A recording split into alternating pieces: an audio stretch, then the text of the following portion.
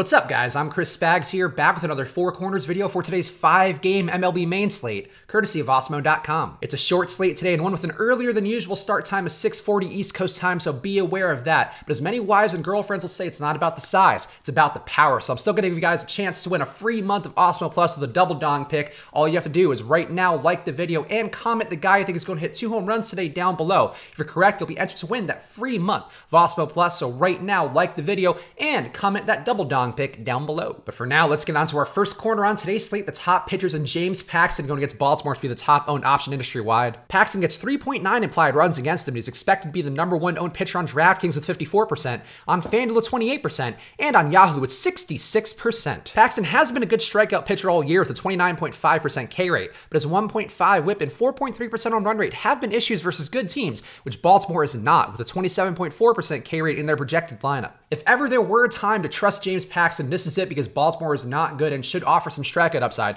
That said, it wouldn't surprise me with his ownership that high if he does give up production, so I could see coming under the field here with his ownership so high on every single site today. Joey Lucchesi at Seattle should also find some ownership today with 4.4 implied runs against him. He's expected to be the #2 owned on DraftKings with 44% and on FanDuel with 27%, and he's not available on Yahoo's slate today. Seattle has had a bad 26.1% K rate versus left-hand pitching, but a 195 ISO on the year, so Lucchesi's 22.8% K rate can see a boost, but the 201 ISO he gives up to right-handed batters could be a problem as chalk. This is a short slate chock full of seriously flawed pitchers, and Lucchesi is no exception. I would prefer to go to Paxton at his price, but I don't mind coming close to the field on Lucchesi because there really aren't a lot of better options out there. And Zach Gallen versus Philly will also have some ownership today with 4.3 implied runs against him. Gallen will be #2 owned on Yahoo with 59%, but he'll be less owned elsewhere. Gallen has been legitimately good in a somewhat limited 2019 sample with a 1.2 whip and a 28.5% K rate with a 114 ISO allowed, but Philly's lineup is improved, with only Scott Kingery and Jason Vargas the only hitters under a 101 WRC plus versus right-hand pitching in their lineup. On Yahoo, where he's a bit cheaper, I could definitely see matching the field on Gallen, but I also like him on DraftKings and FanDuel as well, where I think he has a good strikeout ability and a match versus a Philly team who is improved, but still has some weaknesses that Gallen can take advantage of. And now on to our next corner, the top stacks on the slate. The San Diego stack versus Yusei Kikuchi should be the top owned option industry-wide. San Diego gets 5.1 implied runs, and Kikuchi has been smoked by power all year with a 246 ISO and a poor 5.2 xFIP allowed. Kikuchi has been even worse versus left-hand batters with a 6.5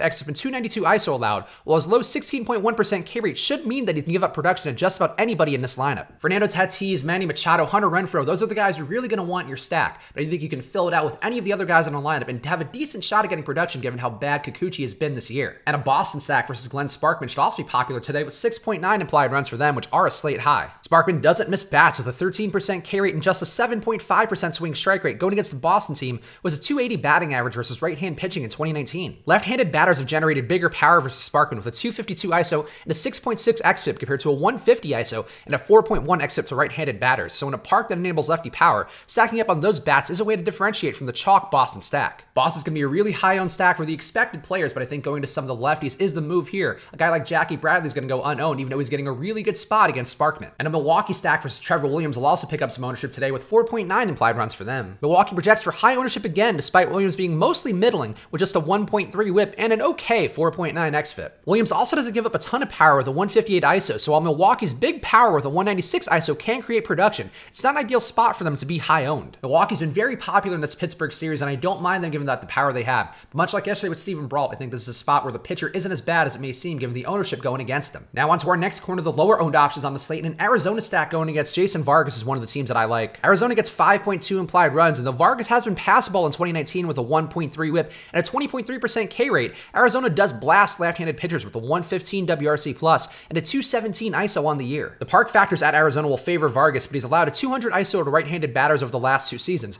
and Arizona has 5 hitters in their projected lineup over a 202 ISO versus left-hand pitching. Vargas hasn't been as bad as it may seem, but Arizona hits lefties so well that I'm willing to go to them today without a ton of ownership expected for them despite the small slate. Eduardo Rodriguez versus Kansas City also interests me a bit with the 3.6 implied runs against him, which are a slate low. Erod's 24.3% K rate is decent on a slate of this size versus a poor Kansas City team who has a 75 WRC plus and 233 batting average versus left-hand pitching in 2019. A slate low total and a high price he mostly doesn't deserve will throw people off his scent, but Erod can offer some upside with 5 Kansas City hitters under a 75 WRC plus versus left-hand pitching. Given that you have all those other guys in that cheaper price range, it's hard to get to Erod, but I think having some exposure to him makes sense because he does have upside, and it should be a safe spot versus a poor Kansas City team. And a Pittsburgh stack versus Drew Pomeranz interests me a bit with the 4.7 implied runs for them. Pittsburgh's been bad this year versus left-hand pitching with a 75 134 WRC plus and a 139 ISO. The 246 ISO that Pomeranz allows to right-handed batters can heal some of their issues. Pomeranz's 26.3% K rate offers some theoretical potential as well, but Pittsburgh has had the number 2 hitting park on the year and should field a righty-heavy lineup against Pom's 1.8 whip and 6 xFIP versus right-handed batters. Based on the ownership so far, it looks like people really won't be on Pittsburgh today, but I think they have big potential going against Pomeranz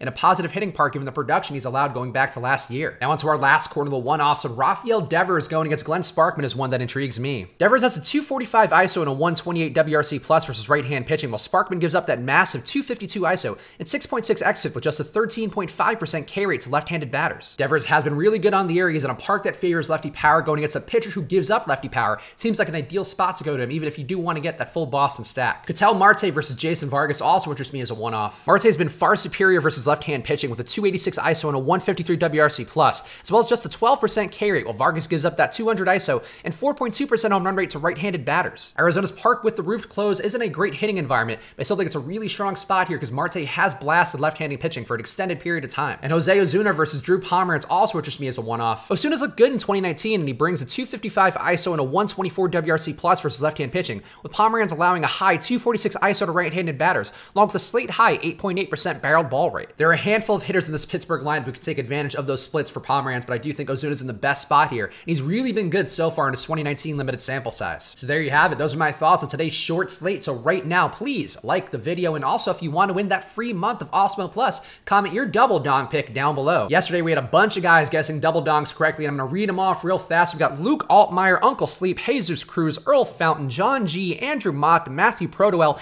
and Andrew Collins all got it right. A bunch of regulars in there as well, so great job by you guys. I am very proud of each and every one of you. Unfortunately, only one of them can win that free month, so I ran the random Excel generator, which weights it based upon people who are commenting the most, and the winner is Andrew Mock. So Andrew, email me at chris@awesemo.com, and everybody else, great job. Sorry you couldn't get the free month now, but keep trying because we'll be giving away every single day here on the Four Corners. And of course, if you don't want to wait for that free month, you can also use this promo code Switch and Hedge for half off your first month of Awesemo Plus. Get all the ownership projections, the player projections, the deep dive column, the lineup builder, the top stacks tool, a million different things that'll help you make better MLB DFS lineups for every slate. So right now, use that promo code Switch and Hedge to get half off your first month of Awesemo Plus. Go follow me on Twitter and Instagram at Chris Spags. I'm basically your best friend on YouTube, spending every day with you guys. So let's take it to the next level. Go follow me on Twitter and Instagram at Chris Spags. I'll be back on Live Before Lock later today, so subscribe and hit that notification bell to know when we go live leading up to lock. And of course, I'll be back tomorrow for another Four Corners video. So thank you guys for watching, and good luck.